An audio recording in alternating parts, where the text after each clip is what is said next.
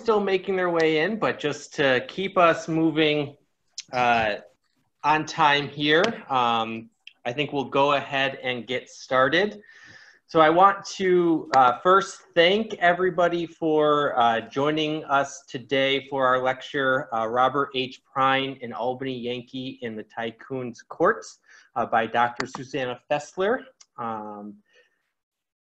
This is definitely a very strange time. So many of you are regulars to our Sunday afternoon lectures at the museum. We're not able to do that today, and I hope everybody who's here is happy, safe, healthy, sane, and being able to get through this difficult time together. It's great to see many of your faces that I haven't had a chance to see since we haven't been in the museum for a couple months now. This is the first of what will probably be many virtual lectures and programs in the coming months, even once we are able to get back into the museum. And when we are able to have visitors back in the museum, it's likely that we will be hosting programs virtually for quite some time so that everybody is able to participate. So please make sure that you're keeping an eye on the museum's website and social media sites. We are doing a lot of digital and virtual program that's different than the museum has done in the past. There's a new blog post page for everything from behind the scenes of collections to stuff that's going on in the library, to different education programs and art programs. There are different videos that we upload to our Facebook, Twitter, YouTube, and other social media sites too. So please make sure you're keeping an eye out for those different programs and those different things that we've been doing during this sort of shutdown period.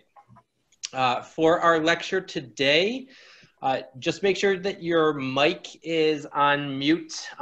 Whether you have your video on is really up to your own comfort, but if we could just have everybody make sure that their mic is muted for the presentation so that we don't have any background noise going on. We will be doing a Q&A after the presentation. In order to do the Q&A, we will use the chat box that you can find. There's a little chat button either at the bottom of your screen or off to the right-hand side, depending on what kind of setup you have there. At any point during the lecture, if you have a question, you can go ahead and type your question right in to the chat box, and we will answer. We'll have Dr. Fessler answering questions at the end of her presentation. I would like to introduce at this point our education assistant, Victoria Waldron, who on your screen is identified as Nikki Brown. That's Victoria. She will be doing the Q&A at the end of this session. I have a 1-year-old who is currently napping, who is likely to wake up during this presentation at some point, so I may be dropping out somewhere during the presentation, and Victoria will be handling the Q&A session at the end. If you have any questions, any technical issues come up for you, please feel free to type them into the chat box as well, and we will do the best as we can to help take care of any of those issues that might pop up during the presentation. Now, without further ado, I would like to introduce Dr. Susanna Fessler, who is a professor of East Asian Studies at the University at Albany. She is also the Associate Dean in the College of Arts and Sciences. Her research spans modern Japanese literature with a historical bent. She received her PhD in East Asian Languages and Literatures from Yale University in 1994 and moved to Albany the same year. She is currently transcribing the personal letters in the Pruyn collection at the Albany Institute of History and Art and hopes to publish them in one form or another within the next couple of years. So without further ado, I'd like to pass it over to Dr. Fessler. Thank you very much, and I'm really happy to be here. This was originally scheduled before COVID, and I was really disappointed that we had to reschedule it, but I'm really glad to be the guinea pig for these talks, these Zoom talks. I'm going to share my screen.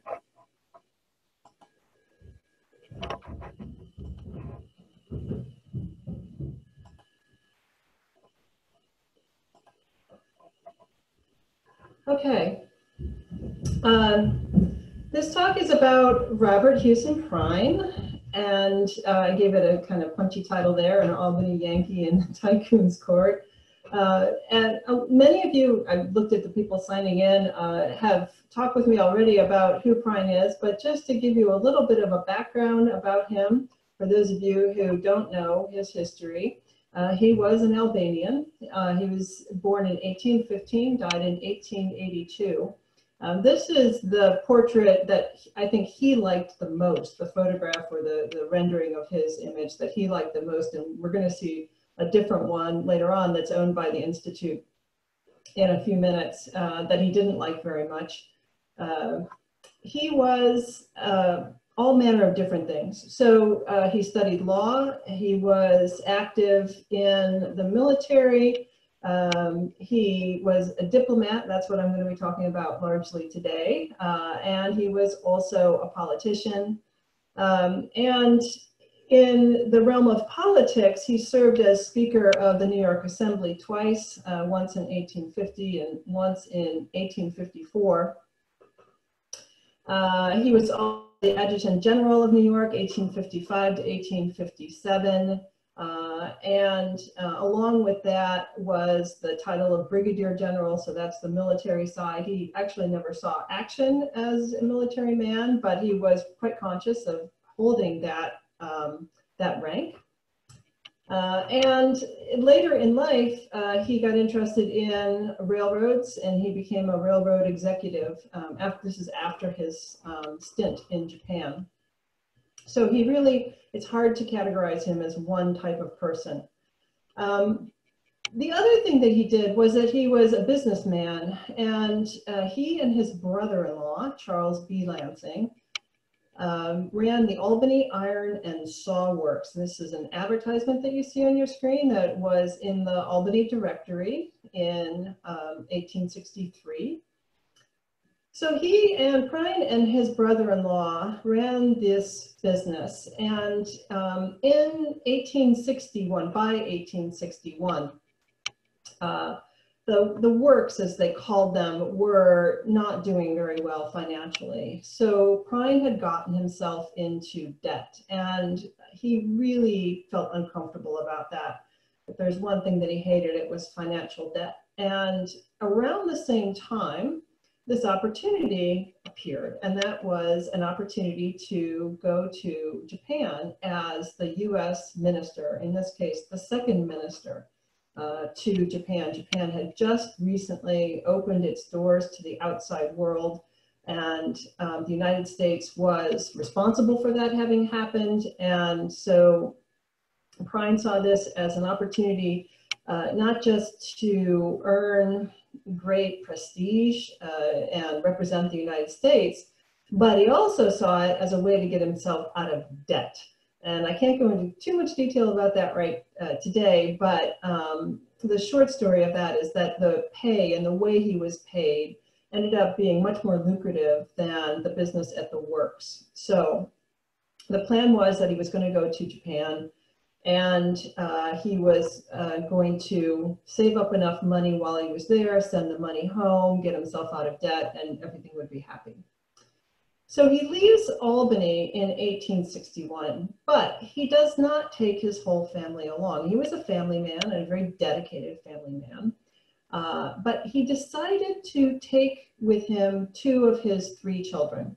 So he took his eldest son, Edward, and his next son, Robert, and everybody refers to Robert as Bertie or Burr, leaving behind his youngest son, whose name was Charlie. Charlie was really too young to travel to Japan, so they decided, he and his wife decided that the wife, whose name was Jane, but he calls her Jenny, would stay home in Albany, and Pruyn would go off with his 2 sons on this great adventure to the other side of the world. And it was also a hope that it would be restorative to both Robert H. Pruyn's health and to his son Edward's health. They had nondescript, not very carefully diagnosed chronic illnesses. At least that's what they refer to in their letters. nothing serious. They just thought this would be a better environment, right?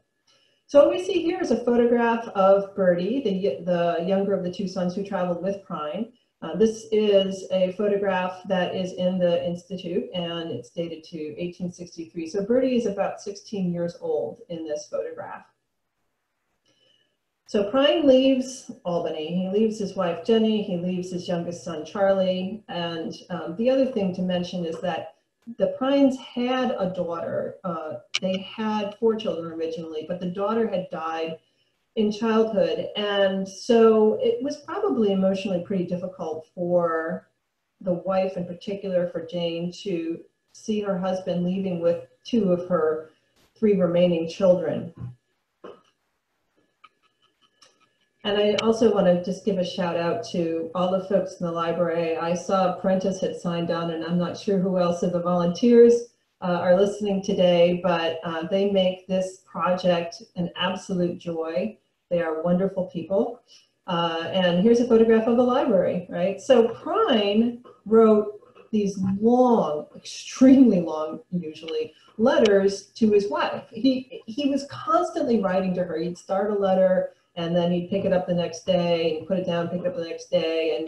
And so as you're reading through the letters, you can follow his daily life and different events.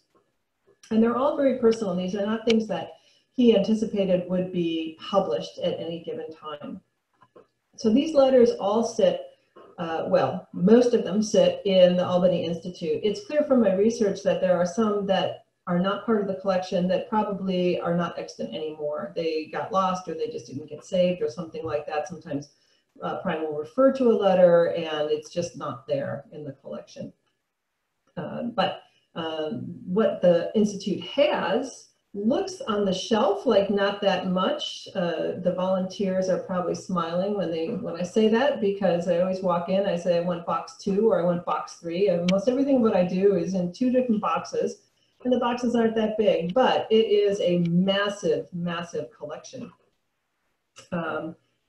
So I wanted to say a little bit about what the challenges of this research are before I talk about the content of the research.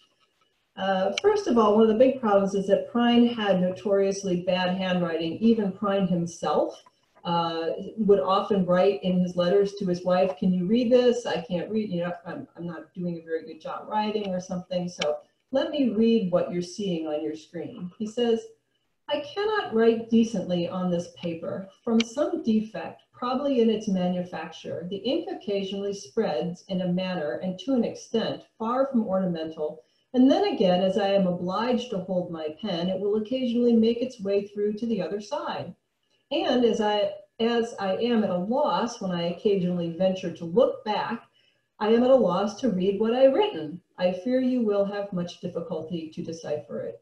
I see I have now repeated the words at a loss, etc., but I do not strike it out, as the page is already sufficiently unsightly.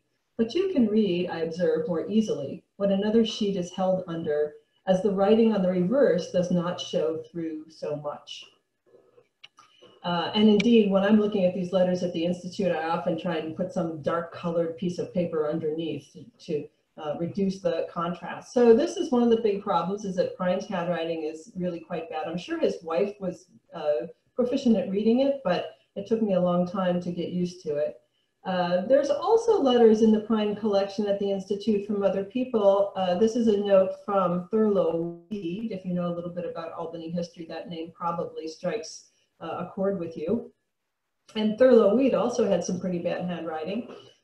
This particular letter that we're looking at right now says, "Dear Robert, this is new and startling. Perhaps it may not come up tonight. If it does, before there be time for consultation, it must take its course. Let me see you if possible tonight. Yours truly, Thurlow Weed," or T. Weed in this case. So it's not just Pruyn that we have to deal with, it's lots of other scribbles. And one of the other challenges is that the collection contains not just letters that were final things that he sent to his wife, but letters like what you see on your screen right now, which was a draft. This was a draft of a letter that Pruyn wrote to his son-in-law, or to his brother-in-law, Charlie. This is after he returned from Japan, and it's a bit of a challenge to know what actually ended up in the final version. He goes through and he crosses out bits and pieces. I don't have the final version. We don't have that. Charlie didn't save it. I'm not surprised because this is actually a very angry letter. The two were fighting about money, and I'm sure that there's a good chance Charlie read the letter and threw it in the fire out of anger or something like that. So that's a little bit of a challenge also. There's also the problem of the mouse ate my homework. So some of this material suffers from damage like you see here. Clearly a rodent had chewed into it. And then finally, there's the problem of the letter got a little too close to the candle flame or something like that. And so bits of it got burnt away. So it's a big collection, but it's still missing little bits and pieces. Nonetheless, I have been delving through and transcribing all of these materials, and I'm just about done with the letters that Pruyn wrote home to his wife. If you're in publishing, then the numbers I'm about to quote will mean something to you. The final compilation of all of those letters is over 300,000 words. So that's about 3 times the size of a normal monograph that you might see from a university press or something like that. It's really quite a lot. So let me talk about what the content is and about this adventure. There's a lot of different adventures that Pruyn has. I'm just going to focus on a few today in the interest of time. He leaves Albany and he goes down to New York City with his sons, and they leave New York City on January 1st of 1862.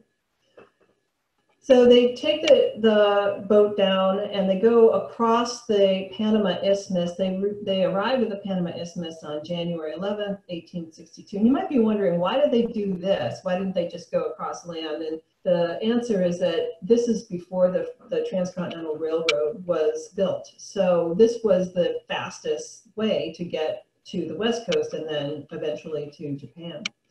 And on this particular map, every one of those blue points that I have marked, I know for sure are places that they were because Pruyn and one of his sons carefully recorded their latitude and their longitude on a regular basis. So even when they're out in the ocean, they would record this so we can actually trace where they went. So they crossed the Panama Isthmus on January 11th, and they finally arrived in San Francisco on January 26th. Now, the problem is, in a way, that when they got down to the isthmus, the canal isn't there. They have to cross over by land, and they do that. They take a train, and they go off of the train very briefly. And while that happened, while they were on the isthmus, it seems, although the medical records are a little bit foggy on this, that Edward was possibly bitten by a mosquito, something like that. By the time they got to San Francisco, he had fallen gravely ill. This is a photo of what San Francisco looked like in 1860. So it was a new town. It was also a very expensive town, which made Pruyn kind of crazy. They arrived in San Francisco, and Eddie is sick. Eddie is really quite sick. He has a fever and all kinds of other bad symptoms. And so they contact a doctor, and this illness just gets worse. It gets a little better, and then it gets worse and worse and worse. And eventually, very tragically, Eddie dies in San Francisco. The diagnosis for Pruyn was typhoid fever. That too is not exactly clear whether it was typhoid or something else. But in a way, that's not the important thing. The important thing is that Eddie dies while he's in San Francisco. So the whole trip kind of gets put on hold while Pruyn has to deal with this. And he has to arrange for Eddie's entombment, which he does temporarily. Here's a picture of the Lone Mountain Cemetery. And this is where the temporary entombment happened. And he writes to his wife This afternoon, we inter his remains temporarily in the receiving vault of the Lone Mountain Cemetery at 3:30 o'clock, Bishop Kipp performing the last sad rites. This was probably a really hard letter for him to write. Initially, he sent a telegram to his wife to let her know what had happened, and then he had to write a much longer letter explaining the whole history of it. And that letter is in the Albany Institute. So he breaks the bad news. He's personally devastated. His trip has been interrupted in a most unfortunate way. So he gets stuck in San Francisco because there just isn't convenient transportation to Japan, and he has to deal with Eddie's death. And he says to his wife, "I scarcely know what to say or how to say. My mouth is parched, my throat is choked, and yet tomorrow by 8:00 a.m., all that I can say must be in the hands of the Express Company." That's a letter dated February 10th, 1862. And he writes again to his wife, "My stay here in San Francisco is growing daily more irksome. Time hangs heavily, nothing to do." He's sitting there waiting for transportation to Japan. "Much as I desire to sail, I shall leave with a heavy heart. Favorable winds will bear me farther from you and the remains of our darling boy." He wrote that on March 10th of 1862. Finally, in the middle of March, they find transportation. They go from San Francisco through the Hawaiian Islands, and they arrive in Japan on April 25th. Oh, I'm sorry, I wrote 63. It's 62, my mistake. They arrive on April 25th, 1862. So Japan is this new happening place with a handful of foreign dignitaries, and now Pruyn is a new one of those.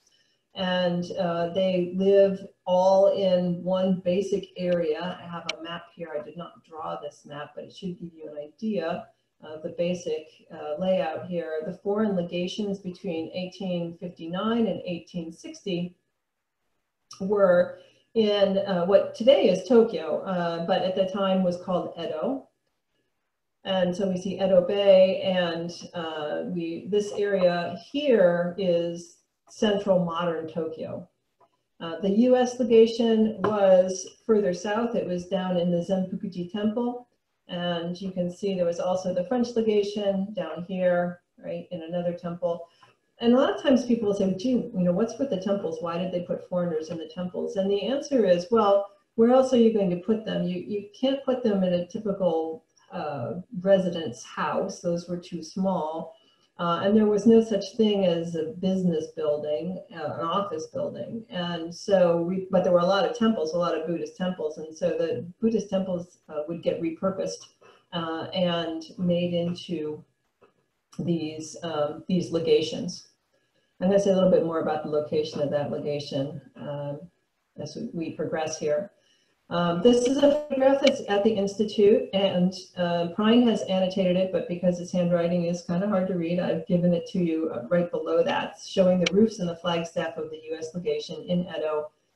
And the larger building is the temple Zenpukuji. So this was where Townsend Harris, who was the first American minister, lived, and then Pruyn and his son took up residence in April of 1862. This particular building was destroyed in a fire in 1863. This photograph was taken on a very calm day, so the American flag is just kind of hanging limp there. Pruyn writes this about the temple to his wife. He says, "The temple we occupy is famous all over Japan. It is a holy place and one not likely to be intruded on. The name is Zenpukuji, or True Happiness Temple, Ji always terminating the names of the temples, and actually meaning temple. The priest is the descendant of a high officer of the Mikado, which means the emperor, from whom it was obtained." Now, to be honest, I think that the Japanese told Pruyn how wonderful this temple was to make him feel good about being there. I'm not sure how much of a holy place it was, really, seeing as it was repurposed to be the American legation, but there it is. So these photographs that I'm going to be showing you, as I said, they're in the Albany Institute. They were taken by a young man whose name was Gulick, who traveled with Pruyn to Japan from the Hawaiian Islands, actually. It's where he picked him up. Some of the photos that we see here are some of the earliest photos. There really aren't that many early photos of Japan, but we will see what we've got for the most part. Also in the Institute is this photograph, which is the gateway to the United States legation in Edo. And this is what Pruyn writes to his wife about this. He says, "I send you also a view of the entrance to our temple, being the second entrance about 300 feet back of a gateway at the street, and a view of one of the many buildings with the enclosure, mainly for the purpose of giving you a glimpse of our famous big tree, a part of which is seen at the right. There are no other views here at present, but I'll try to get some." So he's trying to give her a feel of where they're living and what that basically looks like.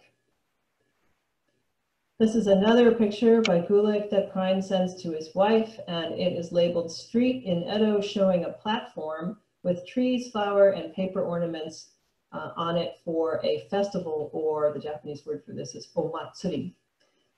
So Pruyn says to his wife, "What a night. It was the omatsuri, or Great Festival Day of Japan, and the village officer had sent me word that we would be honored by an opportunity to participate. And until near 3 o'clock, there was an incessant noise of drums or tom-toms, singing that 40 cats could not excel, and the shrill noise of the fifes or the flutes." So Pruyn was not particularly excited about these festivals, and he tells his wife that he often makes some kind of, to use a modern term, a kind of snarky tone about some of the things that he sees. Some of the other photographs at the Institute are this one. This is a portion of what was known as the Tycoon's cemetery. The Pruyn consistently uses the word Tycoon to refer to what today in Japanese studies we refer to as the shogun, who was the military leader of the country. But at that time, all of foreign diplomats used the word Tycoon. So Pruyn was granted permission to visit the castle in Edo, which was the military capital, and the Tycoon cemetery, the Shogun cemetery, was there. He got to go and take his photographer and take some friends. This was a really rare treat, in a way, a rare occasion. It wasn't often that people were allowed on these grounds, and this photograph is one of a series of 8 that was made on that day that are in the Institute. The Tycoon Cemetery doesn't exist anymore. It was destroyed in World War II, so I can't show you current photographs of it.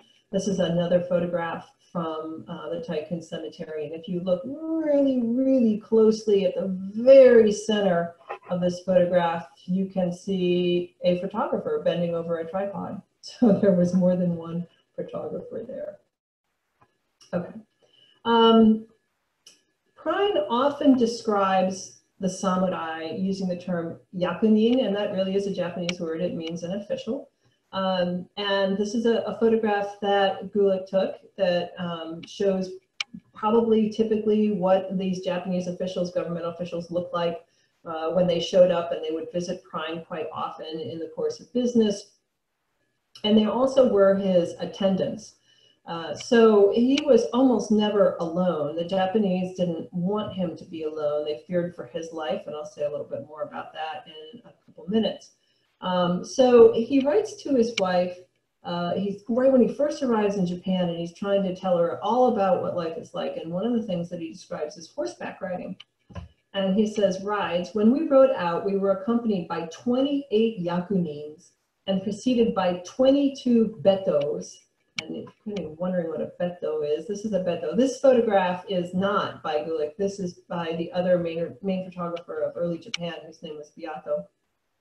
And the beto was someone who, usually it's translated as a horse groom. It was somebody who would run alongside the horse as you were out for your ride. And it seems almost superhuman. If the horse was galloping, I'm not sure how they could do this, but this is what their job was. So to go back to what Pruyn was saying, 28 Yapanese and 22 Betos who run ahead like deer, shouting when necessary to clear the way. All horsemen and footmen stand aside before a superior. Our Yapanese, of course, are two-sworded men. Two-sworded, it's S-W-O-R-D-E-D, right? They carry two swords. And they're very civil and attentive. And indeed, in this photograph, we can see that this Yapanese, he actually, in this photograph, has 3 swords, which is kind of strange, but traditionally a samurai would carry 2 swords. There's a long sword you can see right here, and then there's a short sword right here, right? And then I don't know why, maybe for dramatic effect, they also gave him a Western style epee. But that would not be typically the kind of thing that a samurai would carry. And the samurai were the only people who were allowed to carry swords at this time in Japan. So Pruyn is always describing them either as yakunin or two-sworded men, men who carry 2 swords. He also tells his wife about the roads. He says the roads are traveled mostly by footmen. They are hard, clean, and macadamized with a kind of gravel or rubble. They are ancient and some extend for hundreds of miles and were in existence before Adam had the prefix of Mik to his name. So it's kind of making a joke there. Anyway, this is a photograph of the rather famous Tokaido, which is the main road, the artery road that runs from modern day Tokyo, or Edo at the time, down to Kyoto.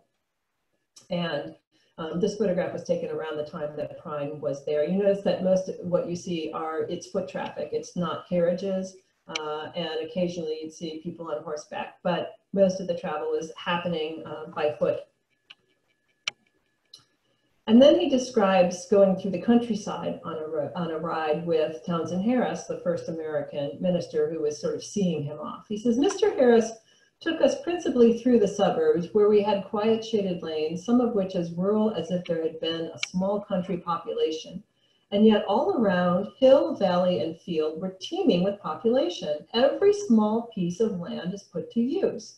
When trees are cut down, others are almost invariably planted. The consequence is that the island, as far as I've seen, is covered wherever the eye turns with the most beautiful trees. Half the land appears to be wooded. The trees grow to a giant height, cedars large and straight enough to make spars for ships, if not masts. So what you just saw was that panoramic view of what Pruyn could see when he looked out over the city. Now, the American legation, he lives there for about a year with his son, but in May of 1863, the legation is burned to the ground. Pruyn is woken up out of a deep sleep, and he's told that the place is burning and he's got to get out. He suspected later on that it was arson, but couldn't prove it, and the Japanese never wanted to admit it. And you might think, why did they set fire to the legation? And the idea was that they really were trying to get the foreigners out of the city, right? Most of the foreigners who lived in that part of, most of the foreign ministers had already left Edo by this point. They'd gone further south, and I'll show you a map in a second. That was convenient for the Japanese because they really didn't want the foreigners in their military capital. They kind of wanted to contain them outside of the city where they could keep track of them and protect them and make sure that they weren't meddling in Japanese business. So this is what Pruyn writes to his wife right after this fire. He says, "You will not expect a long letter from me, my beloved wife, when you learn that, as usual, I have to write with only a few hours to spare before the mail leaves, and under the disadvantage of having very little facilities, as at 2 o'clock in the morning of the 24th, the legation building was totally destroyed by fire." And you just have to think about his poor wife. You know, this letter took months, probably 2 or 3 months to reach Albany. And then she opens it up and she reads that sentence. And he starts it off just kind of sounding very normal. Most of his letters start out this way. And then he says, oh, and by the way, my house burned to the ground. And then he says, it is said to have been accidental and to have originated in a small building adjoining the kitchen. You will remember that I have already informed you that all of our partitions were of paper, thick where privacy was to be secured, thin when light was desired. You will not be surprised to hear, therefore, that in the short space of 15 minutes, the whole 200 feet of building was in flames. I saved the books and archives, all damaged by the rain, however, but furniture and clothing, except about a change and what was in the wash, all destroyed. The silver, with the exception of 4 salt cellars and 2 teaspoons, saved. The last thing I gave up was the copy of your ambrotype I kept. But Bertie was crying, Father, the building is all on fire, come or you will be injured. And I gave it up. But fortunately, had placed it in the top of my trunk, which was safe, though nearly empty, having in it only a change of linen for Kanagawa, which is where he was headed. The Bible you gave me is saved, a little wet, and the guard chain. So his poor wife, she reads this letter and finds out that he did escape the fire unharmed, but he lost just about everything. So what happens? He had been living in Edo, which is at the top of the screen, and then he had to move because the legation was burned down. He had to move down to Kanagawa, which was right across the bay from Yokohama. And Yokohama, he's split his time between Kanagawa and Yokohama. He didn't really want to live in Yokohama. He'd only visit there.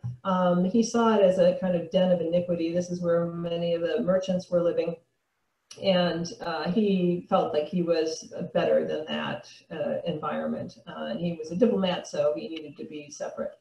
But the salient point here is, you also notice on this map that this is the Tokaido Highway. The print is kind of small, but you can see it there, the Tokaido Highway. And that ran from Edo down to Yokohama, or to Kanagawa. The Japanese really wanted the foreigners to not even be in Kanagawa. They wanted them to be in Yokohama because you can see that Yokohama is off of the beaten path. This was a very heavily traveled highway, not just by foreigners, but by everybody. You can see here that it says treaty travel limits from Kanagawa. What that meant was, if you're a foreigner, you can't go north of that line without permission, because if you go north of that line, you're getting closer and closer to the military capital.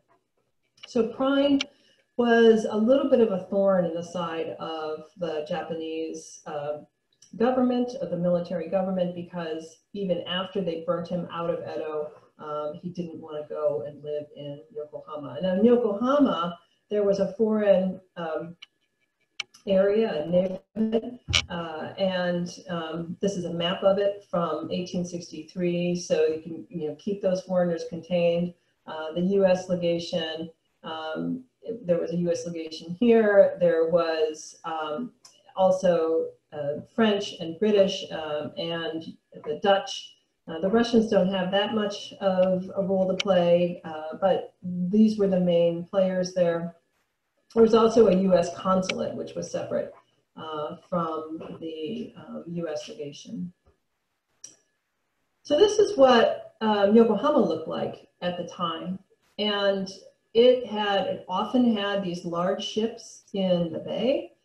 Most of those ships were not Japanese. The Japanese were very eager to buy ships, but they didn't have much in the way of a shipbuilding industry themselves. And so even when they did get ships, they were purchasing ships from foreign powers. And Pruyn was actually one of the people responsible for that. That's an entirely different talk, but in the Q&A, if you have questions about that, please let me know.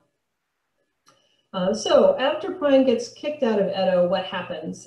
He actually becomes much more sort of social. When he's up in Edo, he's the only one up there. It's kind of lonely. He has visitors sometimes, but when he gets down to the Kanagawa-Yokohama area, he becomes part of that social life. The expats in that area maintained very Western style social lives. They would have lectures, they had sermons, they had churches. They held parties or balls. They had amateur theatricals. They had a regatta. I'm going to say a little bit more about those last two because there's some related material in the Albany Institute. Here's a flyer from one of the amateur theatricals. And this, you can see it's sort of an interesting production. And at the very bottom, I know that print is very hard to say, it says the band of the HMS Uriels will be the band for this event. So that whatever ship was in port was important because the sailors from those ships played a big role in these events. Here's another example of a flyer from a theatrical. This one's from 1864. Just kind of fun taste, little tiny tastes of what life was like. And here's a third. This is also 1864, the last performance of the season of the amateur theatricals. Pruyn would go occasionally, and then every time he'd go, he'd tell his wife that he went, and then somehow excuse it. Like he would say, well, I didn't want to go, but Bertie wanted to go, so we went, and it was okay. Right? I think he saw them as kind of beneath himself. They also had entertainers like this guy who called himself many different things. In this flyer, he's called Washington D. Simmons. Pruyn says, with the above exception, he's talking to his wife, nothing of interest has transpired. Theatricals, concerts, jugglers, exhibitions are the order of the night. A Mr. Simmons, an excellent juggler, is now here. He was unable to pay his passage to San Francisco and gave an exhibition. Tickets $2 and received 400. His handbills, which we're seeing here on the screen, his handbills gave the representation of a man holding his head under his arm. It is said Japanese circulating these were arrested by the government. One version says because it was understood as threatening foreigners. As the handbills were in English, this could not have been really supposed. Another version is that the governor thought it foreshadowed a miracle and was a renewal of the pretensions made when the Portuguese were here, the Portuguese Catholics. He says at that time there were persons pretending they possessed supernatural power and ascended to heaven, etc., etc. And it looked as if it bordered on the supernatural. Mr. Hall of the Eldridge had several tickets, so Burr and I accepted his invitation to see Mr. Simmons, whose performances excelled at any I have seen. So he didn't want to go, but somebody had tickets, so he went and checked this guy out. And then my absolute favorite is the Yokohama International Regatta. I really would like to do a separate paper on this. This was supposed to be held on October 1st and 2nd. It was delayed a week because of bad weather. And it was a 2-day event in which if it floated, it was there. It was part of the regatta. And here, very, very quickly, I'm just going to run through the first day. You can see you got launches, pinnacles, barges, cutters, another cutter race, a gig race, a whaleboat race, the second gig race, the private gig race, the dinghy race. Like I said, if it floated, it was there. The skiff race, the copper punt race, and my absolute favorite, the cook's tub race. And you might be wondering, what is a cook's tub race? Well, this is what Pruyn says. There was a curious and novel race in cook's tubs from a vessel distant about 200 yards to the stand. The tubs were propelled by a double paddle, one end of which was dipped on one side and the other on the opposite side. And as there was a great tendency to whirl around as to go forward, the paddle had to be whirled around the head very briskly. One of the tubs reached the stand safely, one was blown far off its course, and two, most treacherously, slipped from under their occupants, who managed nevertheless to reach the stand, either in or above their tubs, somewhere between them and the bottom. I find that a fantastic image. And initially I thought, wow, what must the Japanese who were watching all this have thought of these foreigners in cook's tubs kind of spinning around with kayak paddles? I did a little bit of digging and I discovered that actually much later, so maybe the Japanese got this idea from this cook's tub race. I don't know. This tradition started off in modern day Izu Peninsula, on the modern day Izu Peninsula. And I found all kinds of photos of indeed a cook's tub race. So here you see two kids doing this. They do this annually in Izu, but they didn't start doing it until the early 20th century. So That's why I said maybe they got the idea. So you can just try to imagine these sailors. All right, so let me come back to this issue of the foreigners and kind of the dangerous world that Pruyn is living in. It was not necessarily a safe place to be. There was a lot of danger being foreign in the Bakumatsu. Bakumatsu is a Japanese word that means the end of the rule of the shogun. So there was a big regime change, and it happens officially in 1868. So this is prior to Pruyn doing that, prior to Pruyn being in Japan.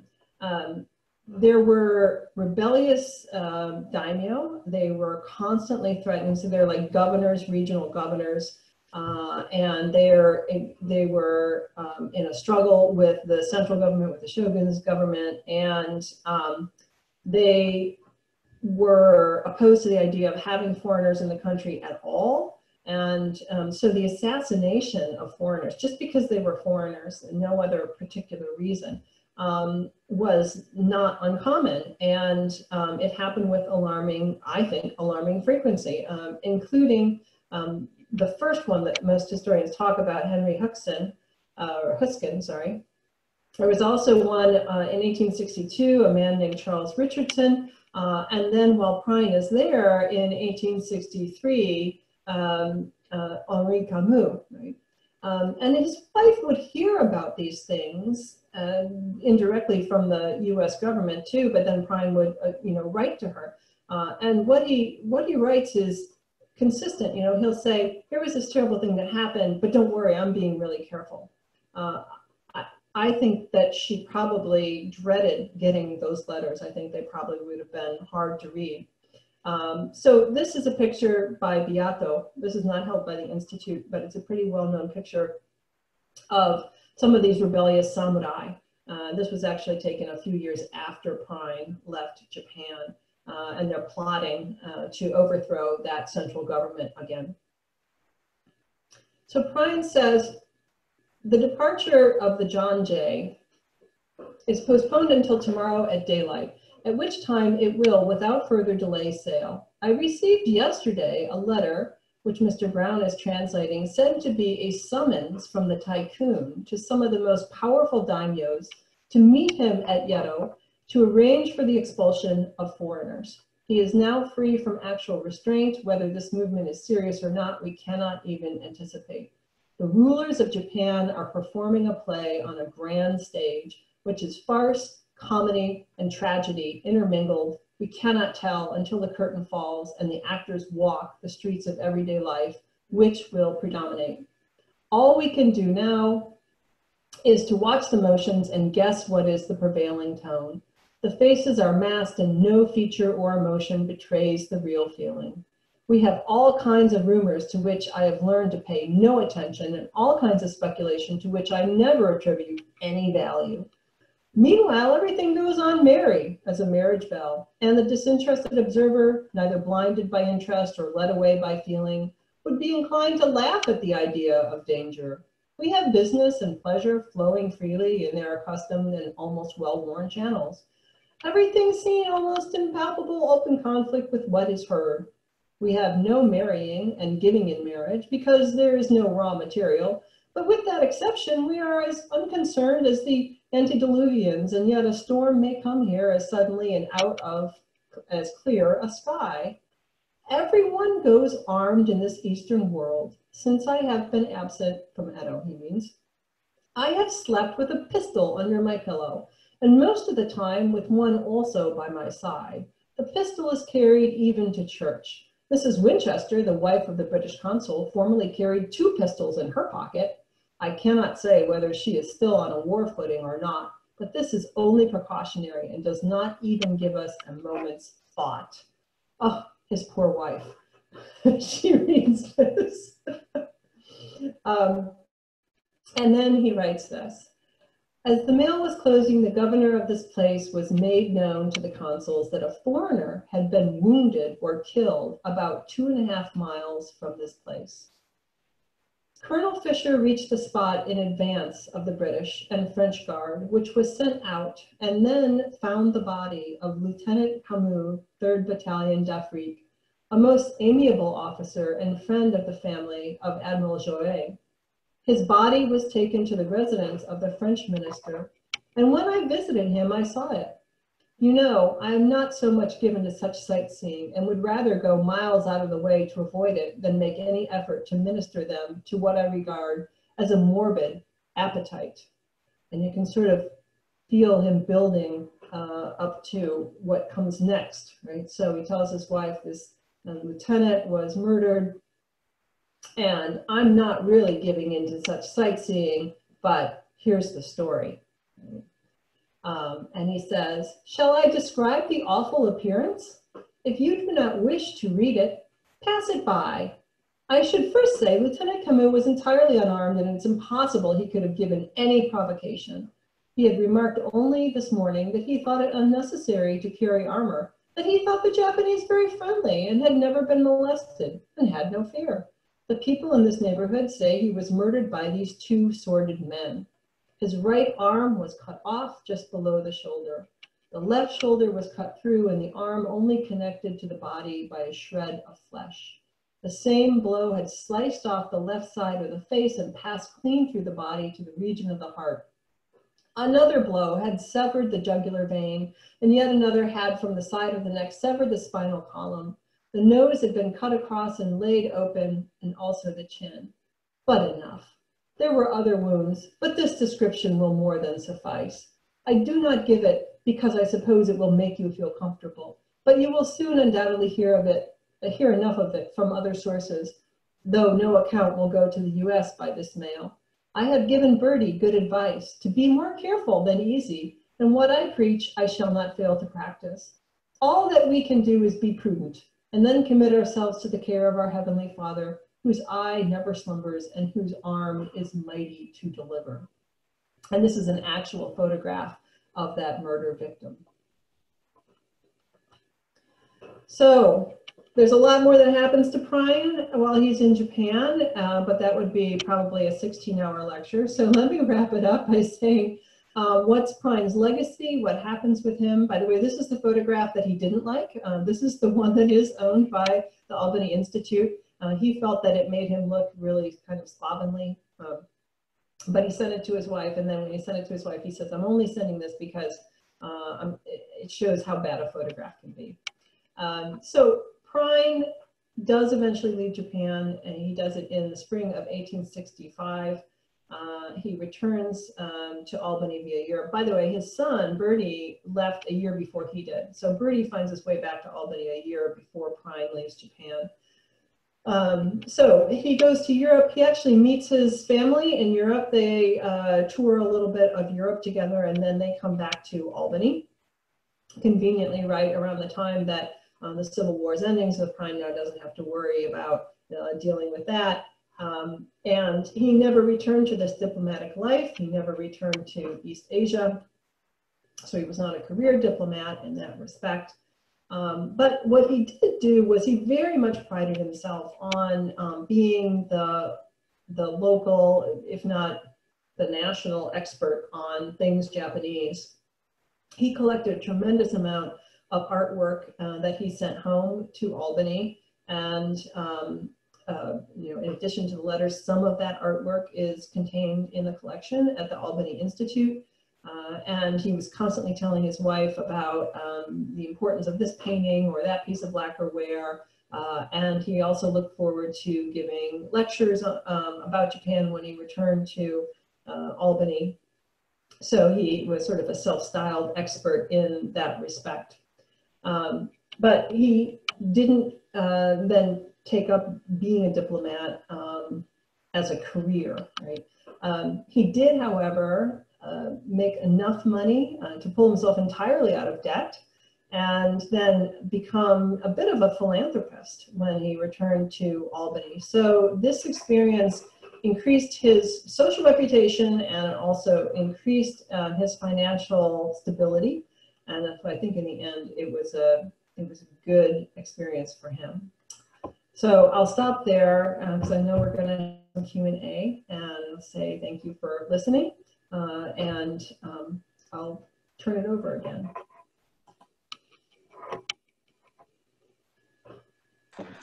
Okay, great. Does anyone have any questions for Dr. Fessler? If you want to type them into the chat function.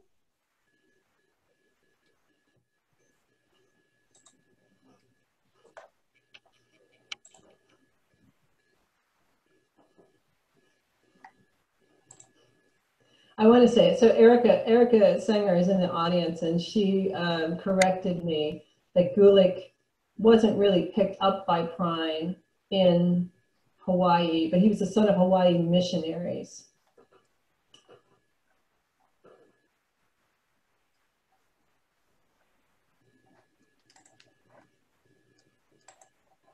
All right, what I'm going to do is I'm just going to highlight. Can I add something about Gulick? It's Phoebe. I know I'm called Isabella, but it's Phoebe. Yes, absolutely, Phoebe. Right, my cat I had with my, anyway, the Gulick family went on to run these wonderful camps for children in Vermont, and my family is still involved with those camps. I don't know if you're aware of that. No, I didn't know that. You're going to be thrilled to hear that the pictures are at the Institute, so we're going to be getting some researchers, I'm sure, from up there. The camps are absolutely wonderful. It's called the Aloha camps, and they pick up a lot of the Hawaiian stuff from the Gulicks when they were missionaries in Hawaii. So I found this very interesting. So he really doesn't build on this experience at all when he gets home. Financially. Yeah, he doesn't. I mean, in terms of he builds on he capitalizes on it, right? But he doesn't build on it. He doesn't decide he's going to become a career diplomat. And most of the other people, most of the other ministers, not just American ministers, but the French and the British and the Dutch, they tend to be career diplomats. Right. So they, maybe they were serving in China and then they moved off to Japan and then, went somewhere else. So Pruyn was kind of unusual in that respect. He was this, kind of out of place family man. And that I think that was in a way socially isolating for him. Some of the other people who were contemporaries of his in Japan indicate that he was kind of, in modern terms, we'd say he's kind of stuck up, hoity-toity with the community, and they weren't particularly happy about that. But he had no achievements, you could say, in his time. Yeah, well, and he was very prudent and very careful about these social events. He was very critical about people who got together drinking and some of the things that the sailors who came ashore would do and had a bad reputation they caused for foreigners. So I think that he got this reputation of being kind of no fun as a neighbor. Interesting. Thank you. We do have 2 questions coming through the group chat. The first is, did Pruyn have any contact with Japanese locals who were not government officials? And that's coming from Stella. Good question, Stella. He had servants. He had a collection of servants, and I've only been able to identify 2 of them. And actually, I've been in touch with some historians in Yokohama and asked them if they could help me identify the others, and they said no, they can't, because there's just apparently no records of who the others were. And even the officials, if Pruyn doesn't identify them by name. So it's hard to know, besides a few of the really, really high ranking people might say, I met with this particular minister, then he'll identify them by name. But often he'll say, oh, I have an official coming to visit me today, but we can't figure out who that person was because he never, gives us a name.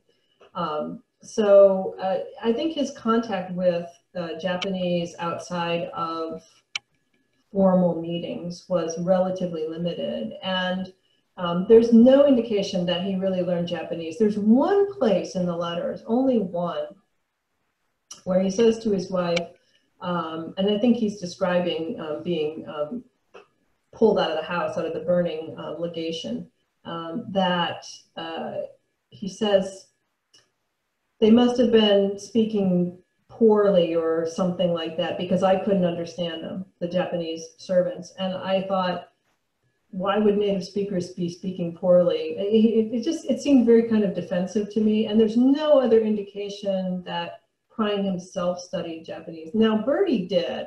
I don't know how proficient he got, but it's mentioned a couple times in the letters that Bertie was doing kind of an exchange. So he was helping some Japanese learn English, and in exchange, they were teaching him some Japanese, but I don't think it ever got really fluent.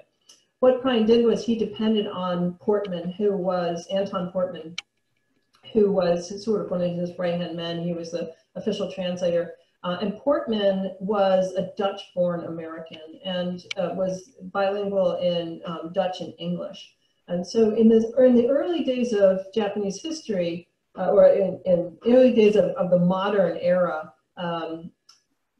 Japanese, it was really unusual to find anybody who could speak, any Japanese who could speak English. The foreign language that anybody who was in Japan had learned between, say, the year 1600 and 1868, if they were going to learn any foreign language, any European language, it was Dutch. And there's a historical reason for that we don't need to go into. But so what happened was that for communication, and Pruyn records this in his letters also, the Japanese would say something to someone who could understand Japanese and Dutch, and then that person would translate from Japanese to Dutch, and then there'd be a third person who would translate from Dutch to English. So it was not a two-step process, but a three-step process. Now I thought when I first started doing this that maybe Pruyn was a great choice because he identified as a Dutchman, and he's always talking about Dutch this and Dutch that. But in the end, I think that wasn't the case. And there's a letter he says to his wife that he enjoys hearing Dutch, and he hopes that maybe he could get to the point where he could speak some of it. So if he just hears it and it sounds good to his ears, but he doesn't really speak it, then he's not part of that interpretation world.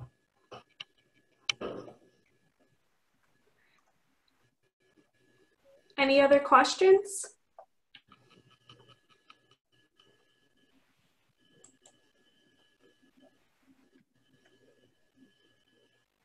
Okay. So I think that's from Beth. She's asking how living in Japan inspired Camp Santanoni. That's a good question. That gets repeated over and over again. And I did go on the Institute trip to Santanoni a while back, and I've looked through the book and heard all the stories. But there's one kind of big hole in that story. So if you're familiar with this, Camp Santanoni, the building complex is said to look like a building complex called Byodo-in, which is still extant today in Japan. And the hypothesis was that Bertie was inspired by Byodo-in to build Santanoni the way that he did. But here's the problem. Byodo-in is located in the south of Kyoto, and Bertie never went there. And so he never saw it. There's no way he could have seen it. And I can't think of really famous paintings of Byodo-in, kind of thing that he might have run into. And this is before photography is widely spread and people aren't taking pictures of Byodo-in yet. So maybe there are architectural elements about traditional Japanese temples that inspired Bertie, but I can't quite bring myself to believe the Byodo-in hypothesis.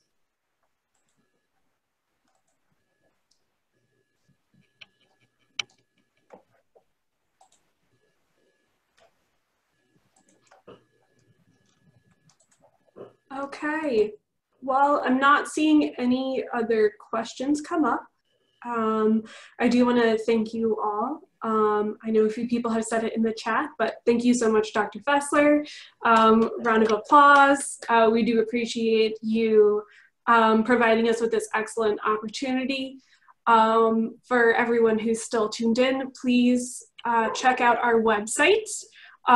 We will be giving more information about other programs. So thank you so much. We really appreciate all the work you've done, Dr. Fessler. And thank you everyone for attending. Thank you.